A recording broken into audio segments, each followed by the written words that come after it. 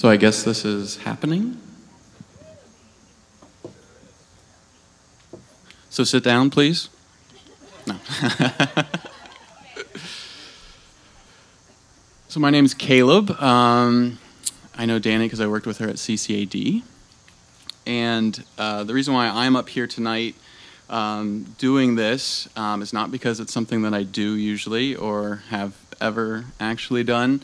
But like most people, I saw someone do it on TV and I thought I could probably do it, right? And then I made the mistake of telling Danny that I was thinking about doing stand-up. And if you know her, she was just like, oh my gosh, you'll be so funny. You're so great. It's awesome. You're so good, right?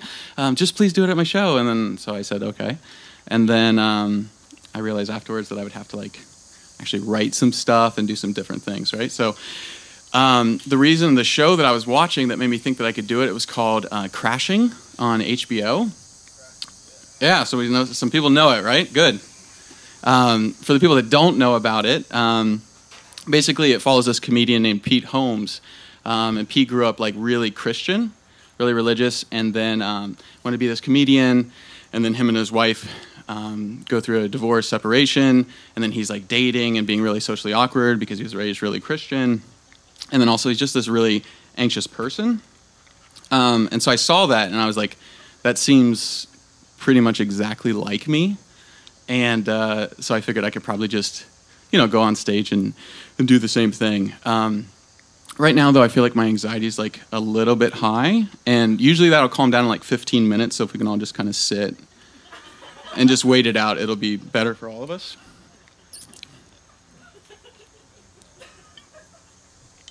And also, if you don't look at me, that helps too. So like I said, me and Pete, we were raised, also I'm allowed to call him Pete. Me and Pete, we were raised really super Christian. And that's always like a hard thing to kind of distinguish because a lot of people were raised really religious, right? They, went to church a lot and, or different religions, right? But I guess the distinguishing factor, one of them at least, sometimes we all get together and we talk about what shows we weren't allowed to watch, right? Which is quite a bit. It's a little bit easier to watch or talk about what shows you were allowed to watch, really. But the thing for me was that I just actually believed it for a really, really long time. And so that's what I think about as kind of like making me raised really religious is I just bought the story for, probably like 20-some years of my life. And it sort of like infiltrated everything that I thought about and everything that I did. And it really was hard because like I thought God was like super scary, but he also loved me, and it was this really, my family would be like, oh, God loves you so much, and so I tell him, I know, and then I'd be like, but I got to do all this stuff that he told me to do. Well, he didn't tell me to do. He told these people like thousands of years ago in a different language, in a different culture that was in different life, completely different from mine. But if I do those things, then he'll love me, right? I'm like, no, it's this unconditional love. Just everything in your life is just for you. And then I was like, yeah, but if I don't love him back, if I don't believe in him, then I'm just going to be like tortured for eternity. That feels like a condition, right? And so I kind of walked around my life with this idea of this like big, kind of bearded white guy, because that's what he looks like in all the pictures, right? Behind me, and just kind of like watching everything that I do with this sort of like look. And he would kind of smile or frown depending on what I was doing, if it was like right or wrong. So that was just always happening, okay? And then the other thing that was really scary about being raised really Christian was the idea of the rapture. And I don't know. Actually, I'm going to switch. I want to stand up.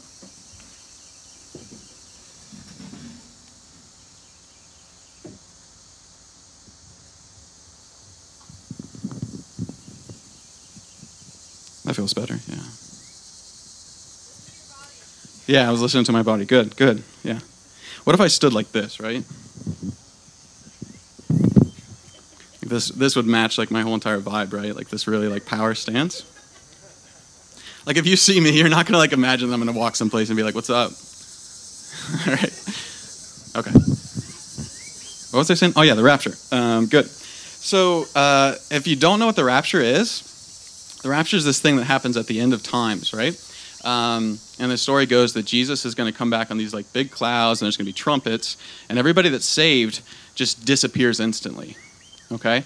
Everybody that isn't saved, they get to stay around to deal with like the Antichrist and all these horrible trials and tribulations. So it's good if you're a Christian because you just disappear and everything's okay. The scary part for Christians is they told this other part where some people think that they're saved, but then when the rapture happens, they're not actually saved and they're left behind.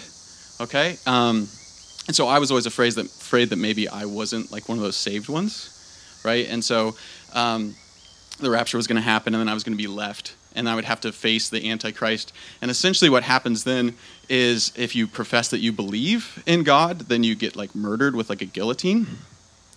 This is just in some of the Left Behind books. I don't know if you've read them. I have all of them. And so as a little kid, I mean, probably like 5, 6, like I knew this story, right? And I was allowed to watch all these movies about the rapture and getting murdered for being a Christian and read all these books. But I wasn't allowed to watch the Smurfs because there was like magic in there. So I don't know. I kind of wish I was allowed to watch the Smurfs. I'm allowed to now, but I don't because I don't watch TV. No. That's going to take too long. Okay. So the other hard part about growing up Christian, probably the hardest part, was puberty. Thanks, Lisa. No, it was like, I guess I was thinking about it as they were talking about the 5 love languages and then the 6th one being music. I think for Christians, the 7th one would be like holding hands during prayer, because that can get pretty hot. I remember like just trying to like line up next to the right person. Like when it's like, oh, they're getting ready to pray, so let's get kind of close. And then act really surprised when you end up next to them. You're like, oh. You know. And then the 8th would be like, the 8th love language would be waiting, you know, till marriage, right? So my church didn't talk about sex that much, right? They didn't say too much about it. They would just talk about sex is this beautiful gift from God that's only beautiful between a married man and a woman. And if you do it at any other time, it's gross and it's dirty and you're going to go to hell and you're going to burn, right? But they didn't say that too often. And so by that time, I was starting to question things a little bit more, right? As teenagers do. And I can remember like raising my hand and saying, but why were we created to go through puberty at such like at this young age? Like, why does my body want to do this? Why is it like so hard to not like have sex? Why would God do this to us, right? Why can't we have sex? And then they'd just be like, because God said so. And I'd say, okay. And then I would sort of like drift off into fantasy land, trying to plan out that evening's masturbatory experience. Which we weren't supposed to do either. Actually, they talked a lot more about that, right? I think that they had realized that they'd probably screwed most of us up enough that we were these bizarre, socially awkward teenage boys that like the idea of actually having sexual intercourse was like very, very like out there, right? Like, I mean, it was pretty hard to talk to girls at that point. Kind of still is. And so they would talk about like not doing that. So there was always this really difficult experience for me, right? Like on the one hand, my body like 100% absolutely loved it a lot. And on the other hand, I had this like bearded guy behind me like watching me the whole time and just making these really sad faces, right? And so I'm like feeling good about it, but it's just like then I see God just like crying and like he's upset with me. And so as soon as I would be done, like, you know, before even being able to enjoy it, I'd have to be like asking for forgiveness, right? And apologizing. I'm sorry. I don't, you know, I'll never do it again, but I knew that I would. But, and then God would kind of smile and then he would love me again and it would be okay. But the part that was like the hardest for me was this idea, like I was really afraid that the rapture was going to happen while I was masturbating. And so it would be like in the middle of the sin, right? And then it would happen, and then I'd just be kind of left behind with my pants down around my ankles.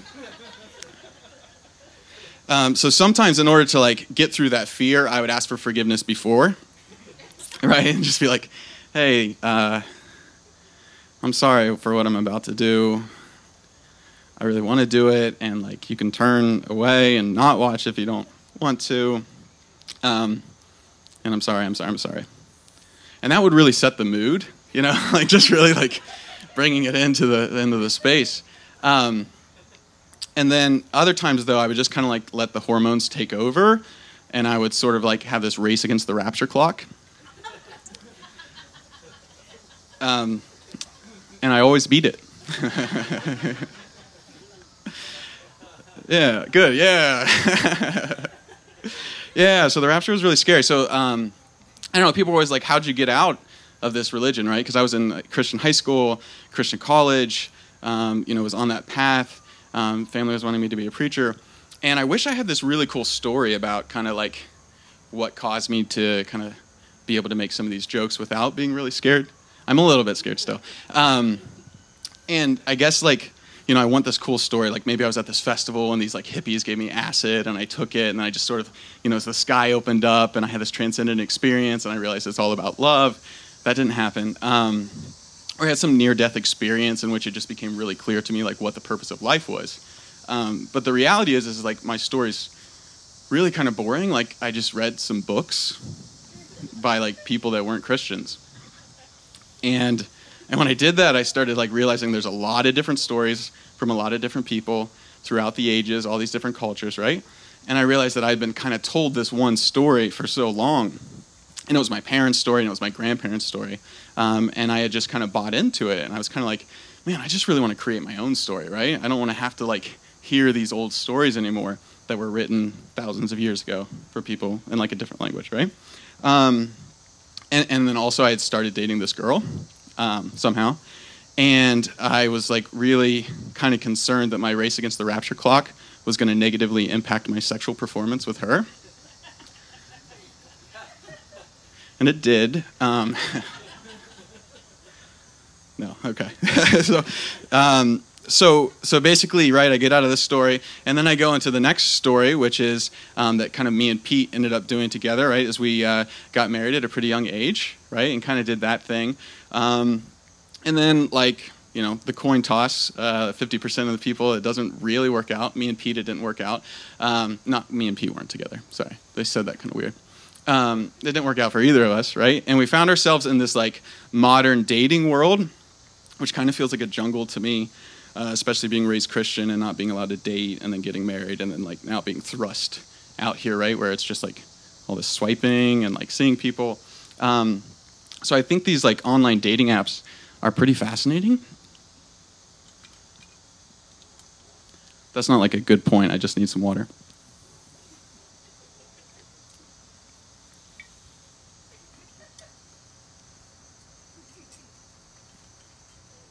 But what I really like about them are the bios, right? Like where people talk about themselves and they say like what it is that they think of themselves, what it is they want, and like more specifically what it is that they don't want, which is weird to me a little bit, like just to have a whole list of things that they don't want. But it really gave me like this, like a lens into kind of culture that I wasn't a part of, right?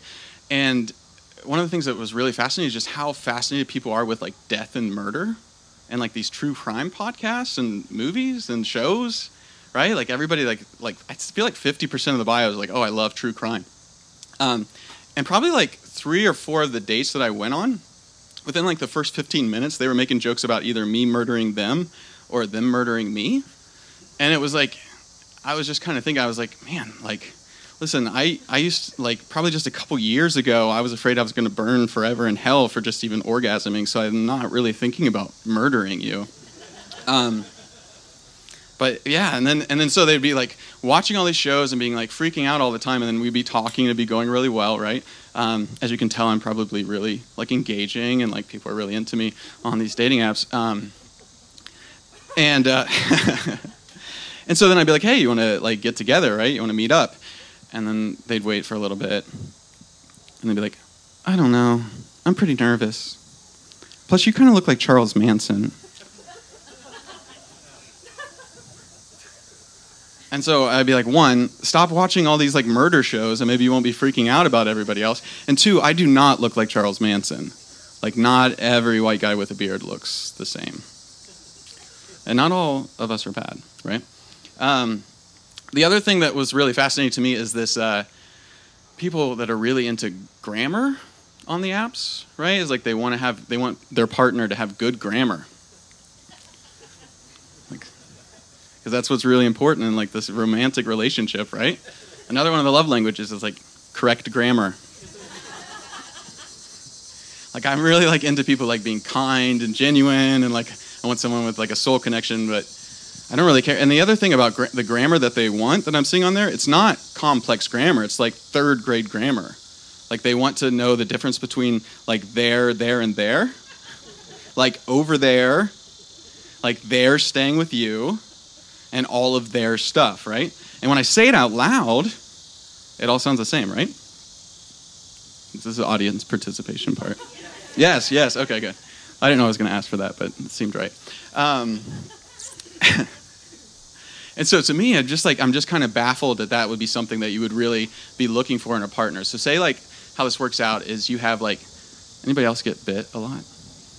I should have worn pants. Okay.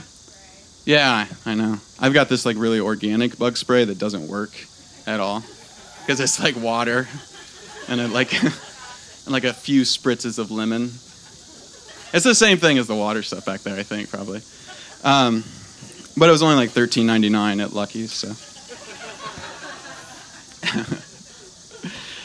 So basically, like you go out on this date, right? And this person has excellent grammar skills.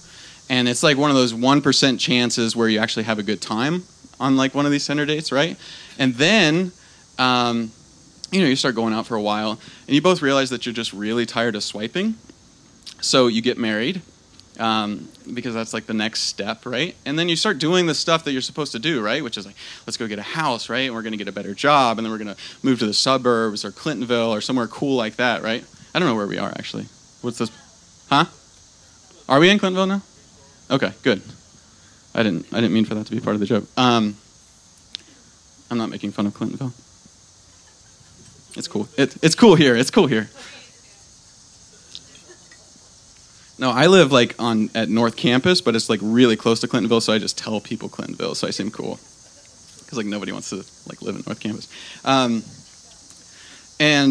So basically you go on these dates at work, so you get married, you get the house, right? And then all of a sudden you're like thinking one day, it's like, oh, it might be cute to have some mini-me's, right? And I knew I was going to kind of like choke when I said mini-me's, because don't say that. I don't like that.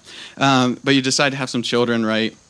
And then you and your spouse, you guys are creating this story together, right? This time it's like you're both creating the story, and you've got this vision about the future, and you're working really hard, and you've got this family, and you feel pretty happy, right? But then sometimes you don't feel that happy, and you just watch TV, and people on TV seem happy because they have all this cool stuff, so then you just keep getting more and more stuff, and you feel happy for a little bit, and then after a while you're not as happy. So you just keep getting more, and the kids get older, and the kids get older, right? And you're working really hard for this vision and this story.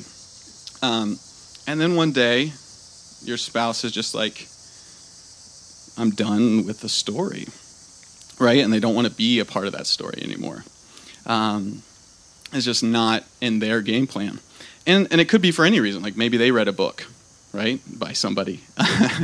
Or just anything. Like we can't stop people from changing. We can't stop change from happening. Although as a culture, we've done a pretty good job of trying. People are inevitably going to change. Things are going to happen. We're going to grow in different ways, right? And so in that moment, when she looks at you, you got the kids screaming in the background in this house that you really can't afford, and you're working really, really hard to be able to pay for. And she says, I'm not going to live here anymore. I'm going over there. These kids, they're staying with you. And because you're the primary breadwinner, the court's going to order that now you have to pay for all their stuff. And so in that moment, I don't think I'm going to be thinking about grammar, right? Even if she did use it correctly, right? Also, that wasn't my story at all. That didn't happen to me. Or Pete. Neither of us had kids. Also, quick PSA. If someone is going through a divorce and they don't have children, don't say, at least you didn't have any children. Because that's really shitty to say. There's no joke to that. I just wanted to let you all know that. No. Also, watch Brene Brown's empathy video. And read a book on empathy. So, yeah, that was kind of fun. just let it sit there for a second. So the third thing that me and Pete had in common was this idea of like, he's really anxious. And I think probably if you're watching me right now, you probably realize like, well, he's not really that anxious, right? I'm not really anxious. I just worry a lot, right? It's not anxiety. I just kind of worry about most things and everybody and like life, right? But it's not anxiety. Pete's got it a lot worse than I do. But I was trying to figure out how was I going to like wrap this all together, right? I had all these different random stories about things going on, and I couldn't figure out like what was I going to do to make it into like a cohesive story, so that people would like understand it, and then everybody would sort of like love me and praise me and give me all this affection and think like, man, well, you're really cool. Like maybe come and hang out with us and talk to us, and maybe we'll text you or something. I mean, you can if you want to. But I couldn't figure it out, and it got to be like Wednesday of this week, and I'm just like sitting in my apartment, and I'm kind of shaking, I'm freaking out, right? And like I'm sweating really bad. It's really cold in there, and I'm just like sitting there, and I'm sweating, and I'm laying on my new IKEA couch, and I can just feel my armpit sweat like getting on the couch, and I start to worry about staining the couch, right? And my heart's beating out of my chest, and I just can't stop, and my mind's just going crazy and crazy, and like all these people are going to just look at you, and they're just going to stare at you, and then they're not going to laugh at you, and you don't know what's going to happen, right? And then I just did what all like visionaries, all these great scientists, all these great thinkers, the greatest writers, the greatest artists have been doing since the beginning of time whenever they're kind of stuck, right? And they can't figure out their problem. They can't get outside of themselves. I smoked a ton of weed and got really, really high, and I took a walk. But that didn't really work for me because I just got super anxious and like started freaking out because of the weed, and I thought these group of 16-year-old girls was following me the whole time. Yeah, I saw them like across the street, right, as I was walking, and I saw that they were kind of like looking at me, right, and I'm kind of walking, and as I got closer, then they crossed over the street, which was like, for me, was a good sign that they were like going to track me. And you could kind of just tell by the way that they looked and the way they were talking that they were definitely like the daughters of some cops. And I could also tell that they were probably like specially commissioned by their parents to follow around people that looked like they were a little bit high, and so that they could text their parents, they could come and swarm them. That's just what they looked like to me. So I realized like I'm like looking too high, and I was trying to figure out, why do I look so high while I'm walking, right? And so I'm trying to walk and not be high, and I realized I'm smiling too much, right? Because like I was just enjoying the walk because it was really pretty out, right? And I'm kind of smiling at people, and people are like, and they're like, what are you smiling at? I'm like, just you, like, and so I realized I got to like act a little bit more serious, because like you're supposed to be a little bit miserable if you're walking. It's like 85 degrees out. You're not supposed to be enjoying yourself, right? Why would we do that? And so, but because I'm high, I make this like overly exaggerated serious face. It's kind of like, and I'm assuming that the girl cops behind me can like tell that I'm making a serious face, even though they're behind me. And so I make this really serious face, and I'm kind of walking, right? And then I turn and I see this window, the storefront window, right? And I catch my reflection. And I see this like furry being with this scowl and this weird fur on the top of his head and this weird knot thing. And he's just making such a serious face, I start cracking up out loud at myself, right? And so I'm laughing out loud, and then I realize that looks really high.